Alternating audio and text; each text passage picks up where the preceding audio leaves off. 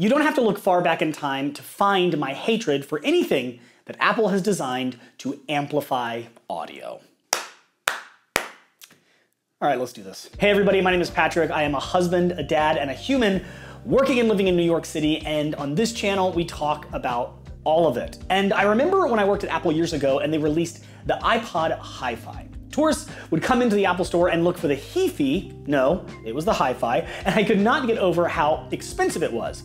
And at that time, the only other piece of audio gear that Apple had on their shelves were the Earpods that came with every iPod. Then, of course, Apple released the iPhone, and those same Earpods shipped with every iPhone. Now, listen, I am very much of the belief that anyone should use what they like. You like Beats headphones, buy Beats, Skull Candy, by all means, but, and this is a big but, I like big butts. Anyone I see rocking those original earbuds made by Apple, up until even the most recent iteration, will get a significant amount of side-eye judgment from me. They are terrible. Not only do they sound bad, but they actually hurt my ears. Not everybody's ears, but listen, we're talking about my experience, right? And I'm going somewhere with this, so stay with me.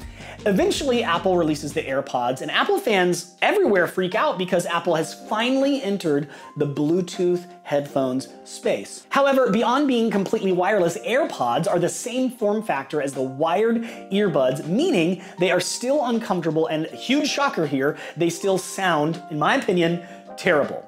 Now, last but not least, these headphones were way more expensive than other brands' headphones that sounded better and felt better in your ear, which makes no sense to me except, well, Apple.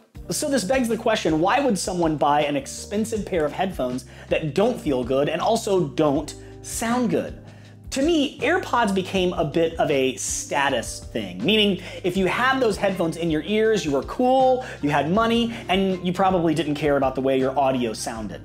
Finally, the AirPod Pros come along, and to be honest, I never gave these headphones a fair chance because of how badly Apple, in my opinion, botched the iPod Hi-Fi and the AirPods and on down the line with the EarPods, etc. As a matter of fact, I spent several hours making multiple videos comparing other pairs of headphones to the AirPods, showing how much better the other brands had designed their headphones. That is, until today. You see, I am a mature adult. I know when I've made a mistake, and I can admit it when I'm wrong. However, today's not that day. I'm not wrong about the AirPods. I'm not wrong about the earbuds. I know I'm not wrong about the iPod Hi-Fi. These products are not for me because they don't live up to Apple's quality. But I never said the AirPod Pros were bad.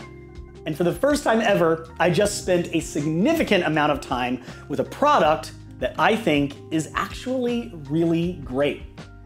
Now, I won't lie to you, I originally picked up the AirPod Pros to compare them to the other headphones in my arsenal, believing fully that they would not even hold a candle to my normal listening experience and I would return them.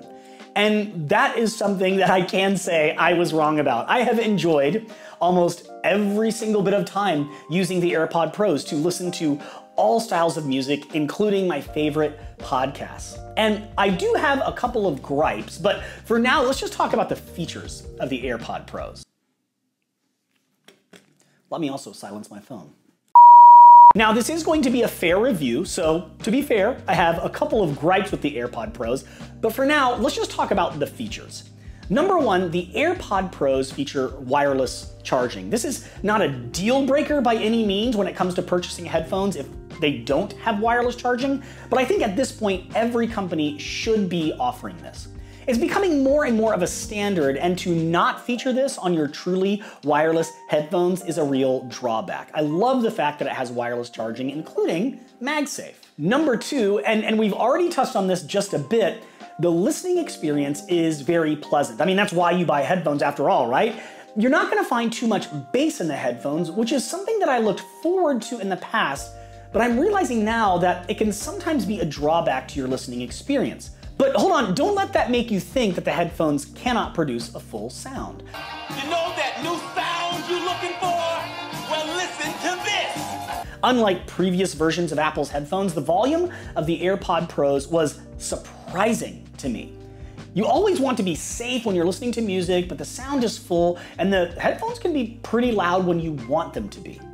The AirPod Pros are also water resistant, so you shouldn't be afraid of working out and getting your sweat on, but just to be safe, I tried to stay away from those activities. I just don't want to hurt the headphones, so I shouldn't do the workouts, right? That's what I'm saying. The battery life is okay, but it's not as good as some other companies out there. However, it's absolutely fine for a few hours of listening, which is what most people need anyways. I also found it shocking how well these headphones fit in my ear, and it's because they're not made of just hard plastic like previous versions of Apple's headphones. They have these nice silicone tips, and while I wish they filled out my ear a little bit more, they're pretty comfortable. And that's one thing I want to get into. The AirPods, they're just comfortable. In the past, I've been truly judgmental about those people you see walking around with their AirPods sticking out of their ears 24/7, but to be honest, I get it now. I have to reach up and adjust the headphones now and again, just kind of put them back in, but that's something you're gonna have to do with almost any truly wireless headphone that you buy. I don't think that there's any in-ear headphone that I would be comfortable wearing all day in my ears, but this headphone probably comes the closest. Now, one reason I can keep these headphones in my ears throughout most of the day is comfort, but there's one other thing that almost makes these headphones worth the price. Almost makes them worth the price. Oh my gosh! If you're already in the Apple ecosystem, you've got your Mac, your iPad, your iPhone, etc., it just makes sense for you to stick with the AirPods lineup. AirPods give you the ability to seamlessly connect your headphones to any Apple device from the moment you unbox them. Once you take these headphones out of the case and open them, your Apple devices just automatically recognize the headphones.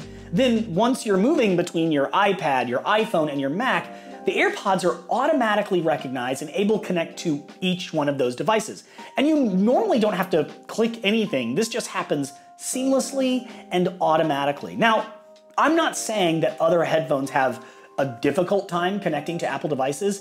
I'm simply saying that the AirPods lineup connect to your Apple devices better than any headphone I have ever used. I've never had a dropout from one of the headphones. I've never had trouble connecting these headphones, and for that reason, they basically stay in my ears all day as I move between my iPad, my iPhone, and my Mac. So I guess you could say that I get it now. The people who walk around with AirPods all day aren't weird or arrogant. They simply have found a device that connects to all of their other devices seamlessly. And like I said, that makes them almost worth the price. So we finally get to the tipping point here. Apple knows that there are millions of people already in their ecosystem that are willing to pony up the cash for a device this expensive because of how easy it is to use. However, I cannot find a legitimate reason why these headphones cost so much. And that's my major drawback to the AirPods Pro. That's it. The entire AirPods lineup is ridiculously priced, not just the AirPods Pro. However, if I was going to ask for a gift, or if I had a gift card, or even if I just felt like treating myself, fragrances, Treat yourself. massages, Treat yourself. mimosas, Treat yourself. I might be inclined to pick these up. As a matter of fact, I might just hang on to the pair I already bought to test them out for this video. So this isn't the first time, and it won't be the last time, but I feel like I've been proven wrong here, and the AirPod Pros are a huge win. But what about you? Let me know down in the comments if you love the AirPod Pros or if there's another headphone out there that we should all check out. And don't forget to like, comment, subscribe, and share this video with all your friends, and I'll see you in the next one.